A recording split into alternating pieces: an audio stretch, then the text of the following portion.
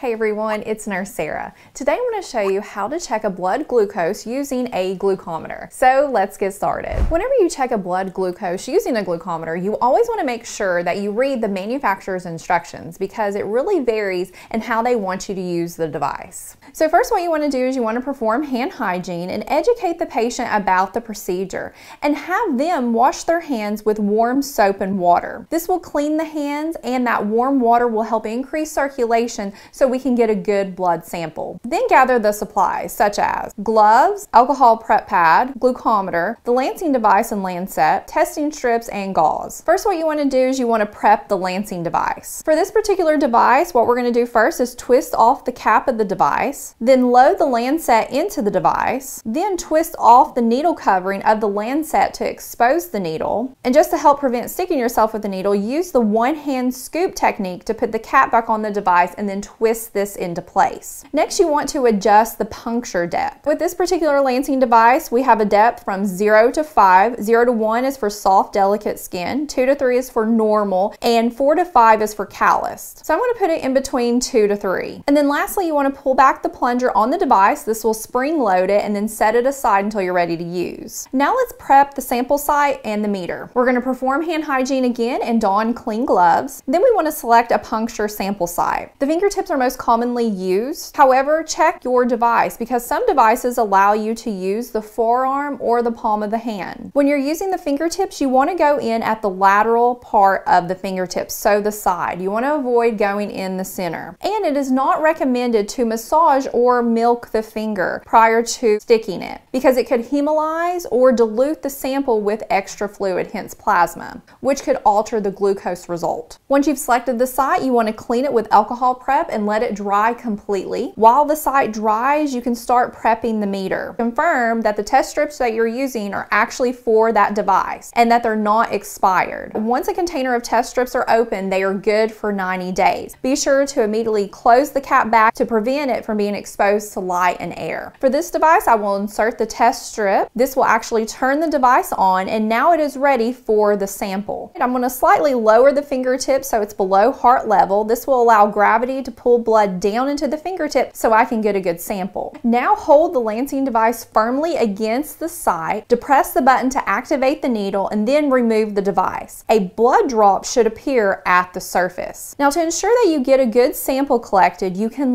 lightly squeeze the puncture site, but do not do this with intense pressure. Now some meter devices may be specific in that they want you to wipe away the first drop of blood and use a second drop because it could contain disinfectant or skin/tissue from the puncture. However, many newer models do not require this and the device that I'm using does not require it, so we're going to use the first drop of blood. Take the test strip to the blood sample and touch the sample. The device will absorb the blood through the test strip. Once collected, set the device down and wait. This device reads in 6 seconds. As you're waiting for results, you want to hold firm pressure on that puncture site with some gauze until it quits bleeding. And patients who take anticoagulants may need longer pressure at this site. Here our patient's blood glucose is 99 milligrams per deciliter. We want to note this result for documentation purposes. Then we're going to discard the strip, uncap the lancing device, and use the safety button to eject the lancet. Dispose of this per your facility's protocol. Then clean the devices, doff gloves, and perform hand hygiene. And then educate the patient on the result. Now whenever you're interpreting results, you want to remember that according to the American Diabetes Association, for adults with diabetes that are not pregnant, these are the following blood glucose targets. Before a meal, the blood glucose should run anywhere between 80 to 130 milligrams per deciliter, or 1 to 2 hours after the beginning of a meal, it should be less than 180 milligrams per deciliter.